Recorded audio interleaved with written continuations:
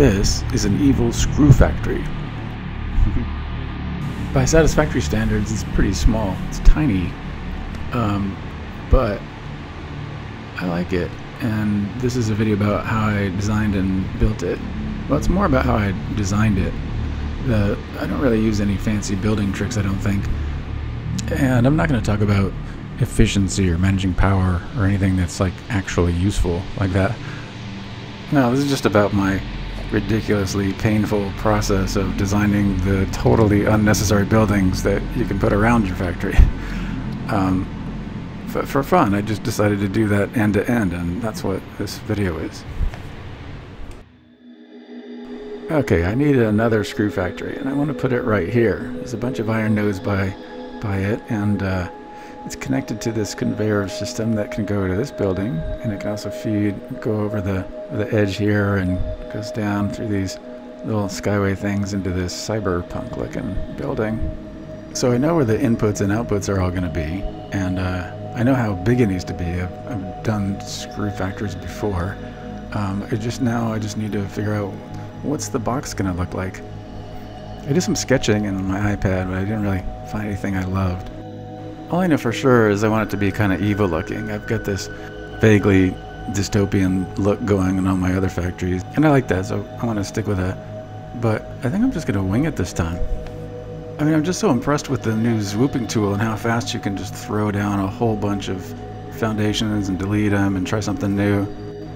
So I kind of want to see instead of designing it first, what if we just use the swooping tool as kind of a way to sketch in real time in 3D, see if I can get there that way. But all I know so far is I want the main factory on the right and then like a little entry lobby or something on the left side there. I really have no idea why I give these buildings big entrances and fancy lobbies and things. I'm the only person on the planet. I mean, who's going to come visit it? But, you know. Okay, I'm just going to doodle or zwoople for a little bit, see what I can come up with. Okay, I think I've got my first idea. I just put a little skylight in between the two buildings for fun, and it made me wonder about what if I extended that into like a wave across the back. You know, I mean, I just started playing with those new angled glass roof pieces, and you can make a pretty smooth looking sine wave shape. And it kind of contrasts nicely. I don't know.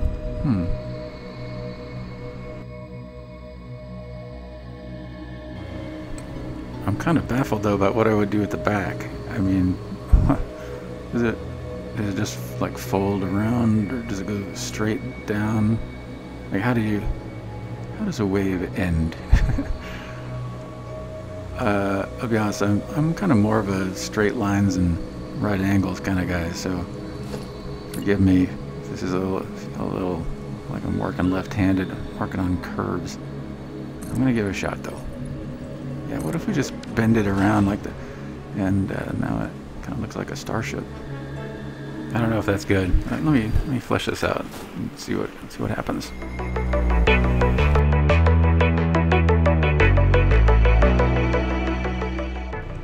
Okay, I don't know. I mean, it's starting to look like a mall, isn't it? Or an airport, not a factory. I don't know.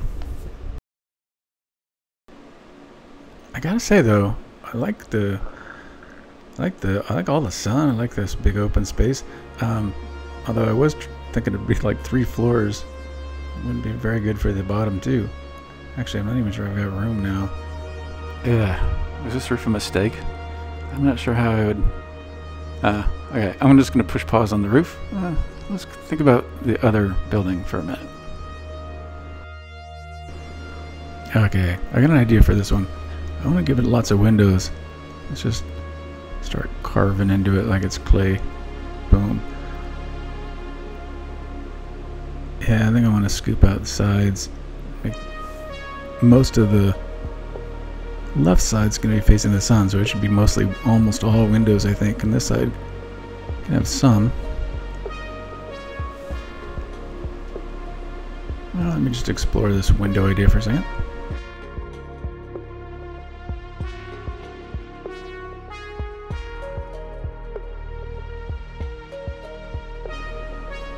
Okay, that's looking pretty cool. This side's going better. It's still not there yet because I think I want those horizontal lines to pop out more. So I don't think I should put the windows right on the outside. I'm going to inset them. I'll show you how. Use beams. I use beams for that. There might be a better way than this. It seems a little convoluted, but it's working, and so that's what I'm doing for now. I just lay down a beam where I want the inset wall to be, and I just grab, like the little wall, plop it down, and then I do the same thing again on top of that wall. The reason for that is it's so that, because if I do that, then I'll end up with the wall at the right height. It'll be on the same grid as everything else. It'll just be inset, but the height will be the same. So then I can, drag these, swoop these walls down to the level of the foundation. It'll line up perfect. Kill that. And foundation there. And then we've got the foundation to work off of. Then I can use these walls to place the windows at the inside depth, which is what I want. Now, it's a little weird how it hits the edge like that, but if I line them with yet more beams, I'm telling you, beams are awesome. They can do anything with those new, it's one of those new things they add. I don't even know if Coffee Stain realized how powerful these little beams are going to be. Anyway, look at that.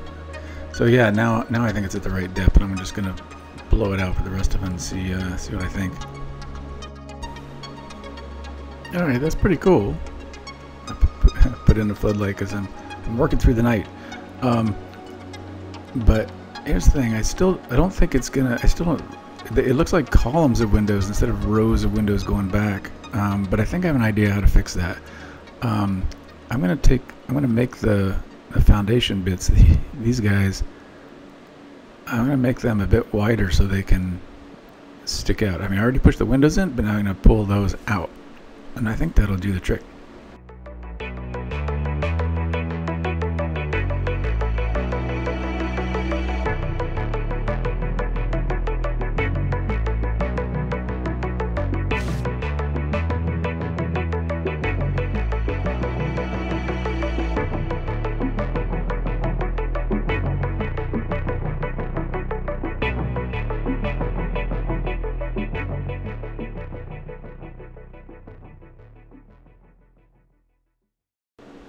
Oh yeah, this is much better. Yeah, you can't miss the horizontal lines now. Yeah, and once I get a good pattern I like, if I run with it, sometimes that can be the whole personality of the building. In fact, I have an idea about the base I want to try. Okay, I tried my idea, and it's terrible. I hate it. You can see what I was doing. I was trying to run with that horizontal line blade thing, but at the base, problem is it looks too similar to the other bits, but it's not the same, and it's no good. However, I think there might be a way to salvage it. The general idea I think is good. Let me try something.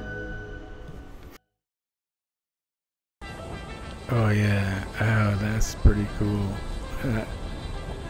And so these gaps are like half the height of the smallest foundation, because what I did is I used that weird artifact of the beam inset trick, but I didn't go the extra step of making it align with the grid vertically, so it stayed slightly off. But that let me have these narrow gaps, and I think that's a lot nicer. Yeah? Yep, that's it. That's our base. So that's what that's going to be. That's done. Let me just work do the rest of it. Okay. Good news is that for the lobby side building, actually it's bigger than the lobby now. I might be able to put more in there. Some assemblers. But now I got to think about the entrance, and I'm not sure anymore what that's going to be. I had this idea that it'd be this sort of big, stocky, mohawk-looking thing, but I can't tell if that still works now or what. It looks pretty naked like that.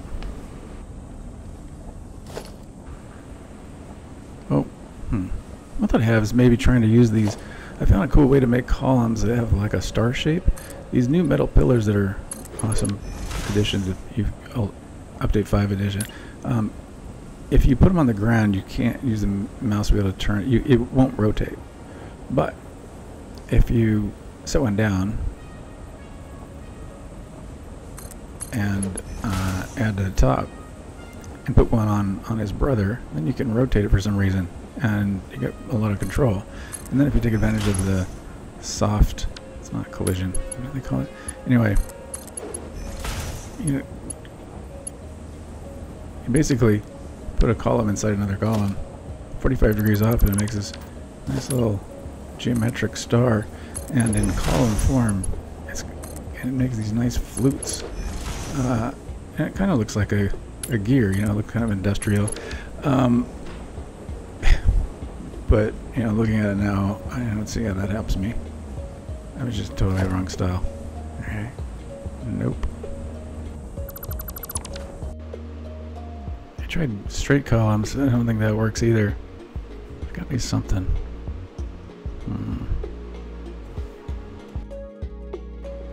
Okay, well, I still haven't cracked it, but while I was messing around, I made a huge discovery, or I think it's huge.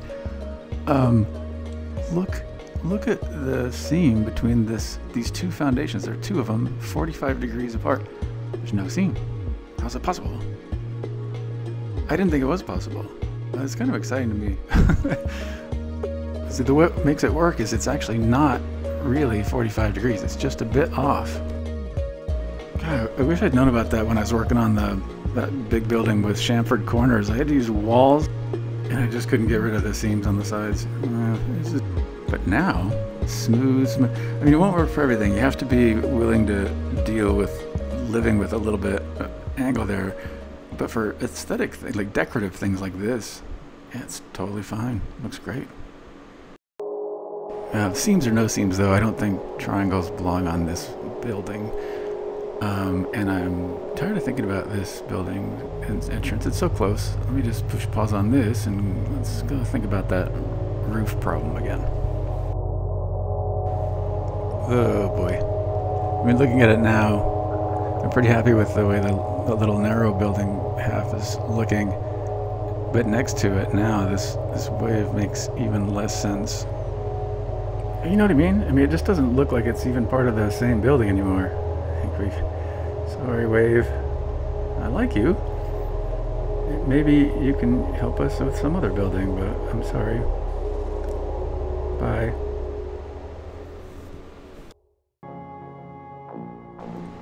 Oh yeah, and that was the right thing to do. I mean, this isn't it, but look, even just deleting the wave and moving carrying the horizontal lines across on the base makes it look a lot closer.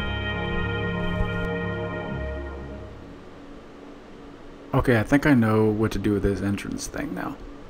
I have an idea. What I want to do, what I wish I could do, is rotate a foundation vertically. Because again, I need that kind of thing for my idea. Can't do that, but you can do. Take these concrete beams, yet another update 5 edition that I absolutely love, and make columns, overlapping columns, group up, and then what you've got is what looks like a foundation that's been rotated, but you can't color these columns like you can the foundations, of course, but I actually like the contrast with this brighter look to the column concrete. Yeah, this is going to be hot. I'll show you what I mean. So the idea is that there's this, the front of the building is this really tall display. Yeah, this is definitely going to be how I treat the front of the building. That's it, but I'm not sure what yet to put on the display. Snowflakes? Not very evil. I use this background pattern a lot for these like video wall textures. It's the best one. I just wish we had more like it, you know? Oh, let me show you a trick you can do with it though. If you take one of the displays, since there's a bunch stacked up on top of each other, and then change the color of that background, you get this kind of, looks like there's a dark glass piece over the rest of the texture. It's cool. But yeah, I'm calling it. I think we're good on the... I think this part of it, this tall thin building, this is done. Wish we had scarier icons for that display, but I guess we're gonna go with sarcastic snowflakes.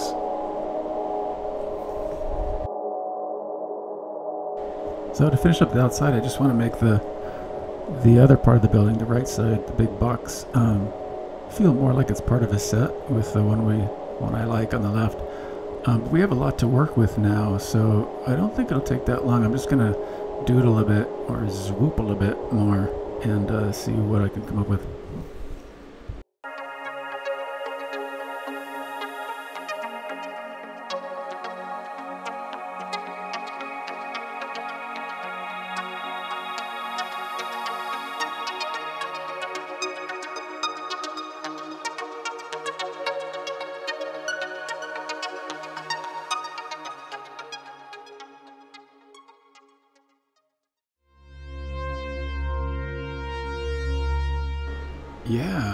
Yeah, this is it. I think this is the final form. Yeah, I think they look just different enough and just similar enough to feel like a set. The little one seems more important, which is right. That's where the main entrance is. Oh, holy crap. I think I just designed my library from college. That's weird. That's really weird. God, brains are odd things. But if this is a college library, then it's not an evil screw factory. I mean, don't they ban books in dystopias? Yeah, well, my brain's fried thinking about the shape of this thing, but I have an idea. It might not take too long that'll really evil it up, I think.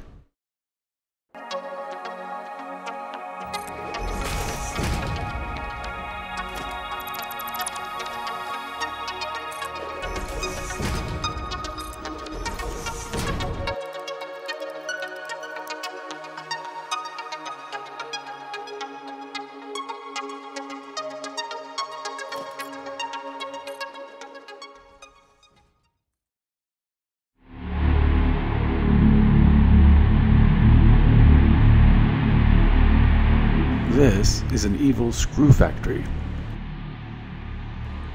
It is not a library at the University of Arkansas. I think it turned out good. I mean, it's nice and distinctive.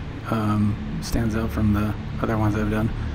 I haven't finished the inside. I mean, the inside's finished, but the factory's still being worked on. I start small and, feel my way to efficiency instead of doing math, but look, the screws are flowing. This building turned out bigger than I had originally planned. It was just going to be the entry lobby thing. Well, it's got that, but there's also room to house a couple of the miners and to add a few assemblers and upper floors too. Not too bad. That was my first attempt designing by swoop. I think it definitely took longer, but it was fun. I think I'm gonna do it again. Yeah, speaking of, I guess it's off to the next one. Infinite list of to-do items for Fix It, never ends.